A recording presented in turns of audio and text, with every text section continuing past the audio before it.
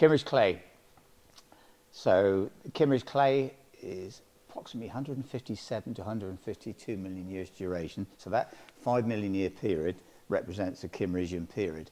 And here at Kimmeridge, if we set the scene, it's where North Morocco is now. That's where we would be if we were back in that time. It's in the tropical sea. And sea water depth would be, they're still arguing over it, but 50 to 150 meters deep. But everything's deposited below what we call storm wave base. And here, so of course, Kimmeridge clay has been buried at great depth, and this has now been pushed up during the Alpine orogeny. And so Kimmeridge clay is well known for its oil generation, and in the North Sea, the Kimmeridge clay crops out there, and it's generated all our North Sea. But here at Kimmeridge, been buried at great depth, but certainly not enough to generate hydrocarbons. But what we've got is these compressed beds, and they comprise of mudstones. So it's just a lithified clay. It's just with no sort of bedding plane whatsoever. And then we get these organic rich shales, and then occasional limestones. So from a fossil collecting point of view, it does yield different sort of conditions, sort of fossils. So in the mudstones, more often than not, we don't get delicate soft part preservation. We get often massive bones there, and nothing, I've never found anything really articulated in these massive mudstones.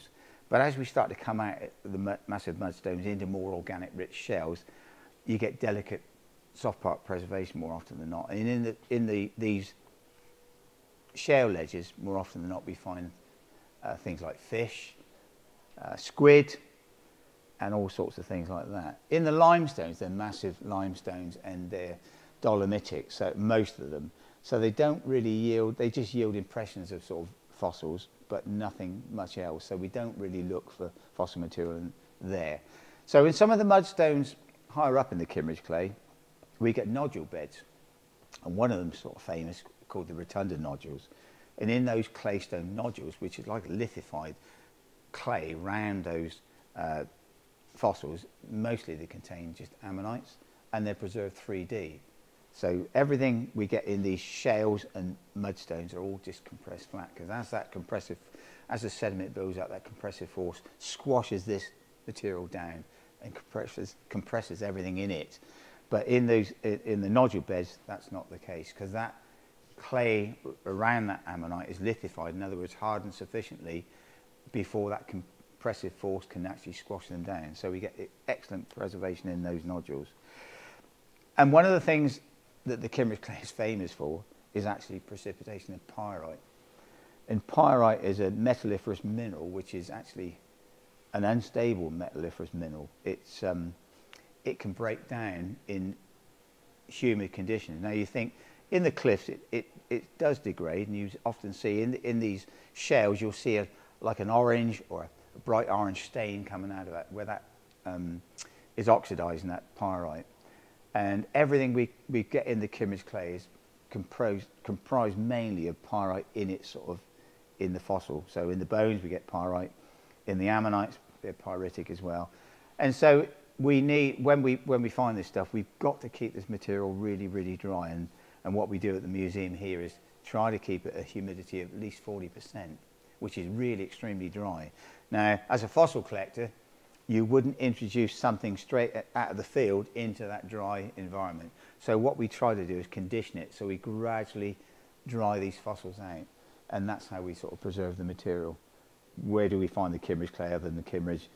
Well, it's subcrops. In other words, it's just below the sort of topsoil in Wiltshire, parts of Dorset, and it floors, as I say, way up, goes to the east and under the North Sea. So if we collect, say, fossil material in a quarry in Wiltshire, it's not been buried at such great depth, and so there are more clays there than shales, although we do occasionally get sort of shales there, and it does differ, so it's more near shore. So the fossil material there, we get lots of fossil wood, and more slightly high energy conditions indicate the water's slightly shallower, and we get things in the vertebrate field, things like dinosaur remains.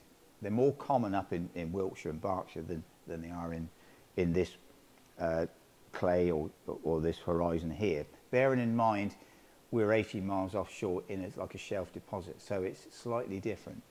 Okay, so again, the Kimmeridge clay crops out all over the world. So it crops out in Switzerland, Portugal, Spain, Germany, Russia. Russia's got some really good lower Kimmeridge clay horizon there, where it collected some fantastic vertebrate remains.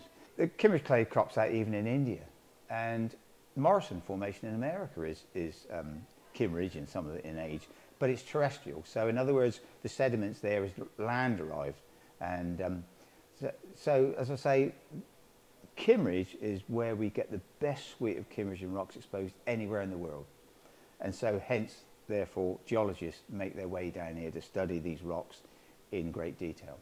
People do study the geology of the Kimmeridge clay to work out actually the ocean temperature, the air temperature and everything else.